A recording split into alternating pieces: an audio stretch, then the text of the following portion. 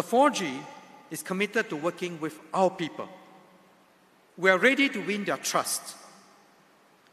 But to earn our privilege to lead, Singaporeans must trust that the members of the PAP, the 4G leadership especially, are men and women of integrity.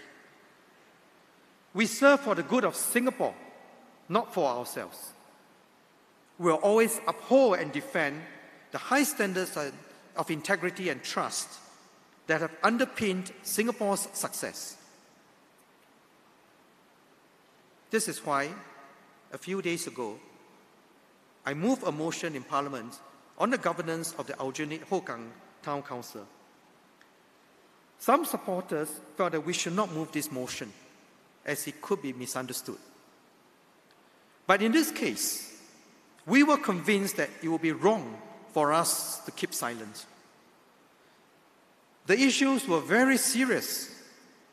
They called into question the integrity of elected officials.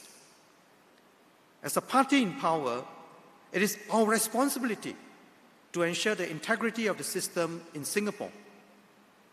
We must and have taken a clear stand on this matter of principle.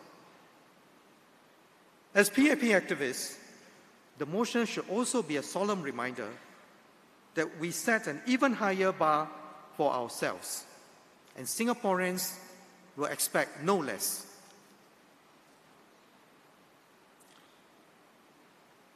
This may be our last party gathering before the next general elections. Singaporeans will judge us not simply by what we say during the campaign period. They'll look at what we have done over the last 5 years. They'll look at our legacy over the last 65 years.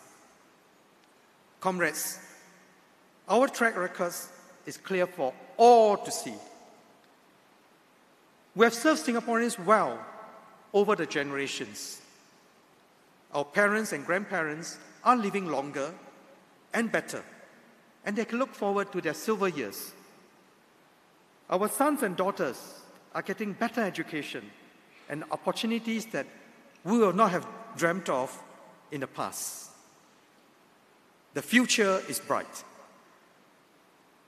This is what the PAP's mission is about: progress, fairness, and justice. Generations of PAP leaders and comrades have served with integrity, conviction, and compassion. We have always done what is right by Singaporeans for Singaporeans. The 4G will do the same.